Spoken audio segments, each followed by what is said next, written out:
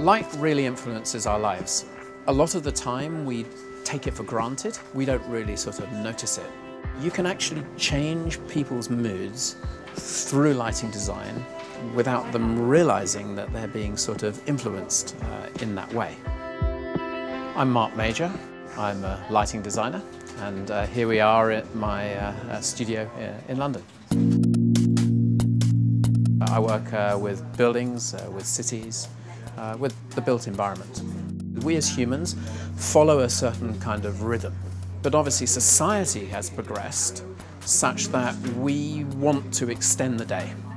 Lighting design is a discipline in which somebody comes up with solutions for how you can create a great experience for people, functionality for people, or with the right light create a mood or an ambience for a space.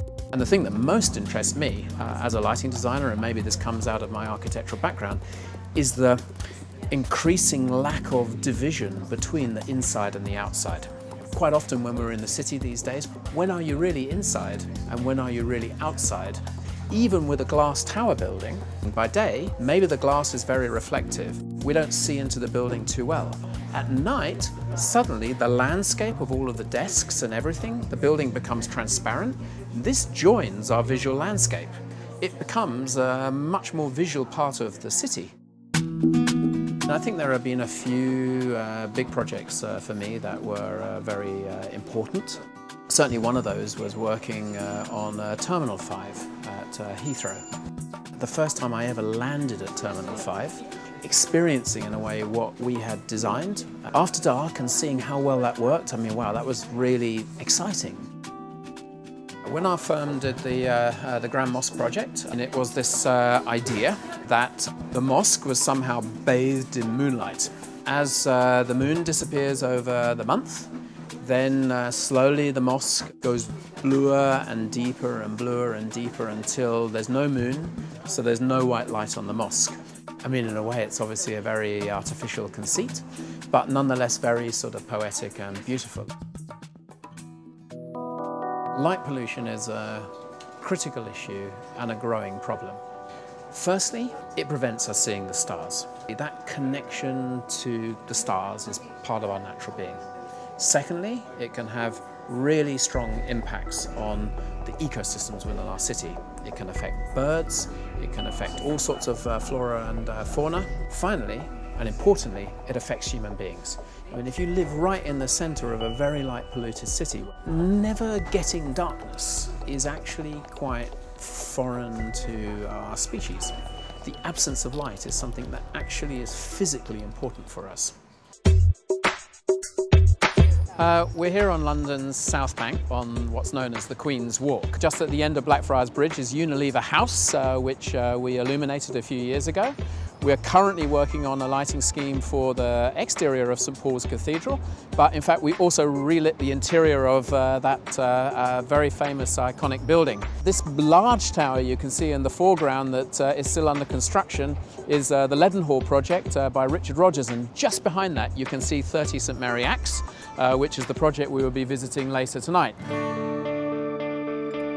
We completed a project here a few years ago. There are a number of mature London plane trees in which we put a series of white and blue LED lamps. One of the things that's very interesting about it is that people seem to respond to it very well. And what's also interesting about it is that it's not very bright. I mean, actually for a busy area of the city, it's actually relatively dark here. But generally speaking, it feels very safe and people appear to feel very comfortable with the lighting scheme. It's very different, this idea that you can illuminate public space, this idea that you can sort of treat parts of the city like outdoor rooms in which you create atmosphere and you create ambience is something that's not so usual, and it's something certainly we do a lot. Now we're at 30 St Mary Axe, which is affectionately known as the Gherkin. I always get excited when I see projects that I've worked on, and obviously I'm not the architect, and when you see a building that you've worked on in a movie, It's really amazing, and actually I've been lucky enough to have worked on several buildings that have appeared in really interesting movies, actually most of them James Bond, and that's always good. This building is very well known for being a very green building. It has very good daylight. Light being a very visible form of energy, it was very important to get the balance right with the lighting. So the decision was, in a curious way, and I think quite innovative at the time, not to light to the building. You can still understand the sort of spiral nature of the building.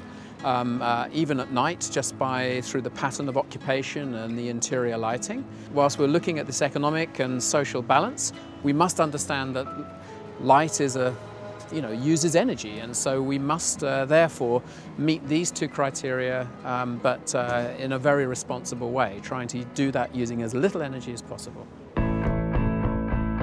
I think really good lighting can improve people's lives by helping them to sort of feel better.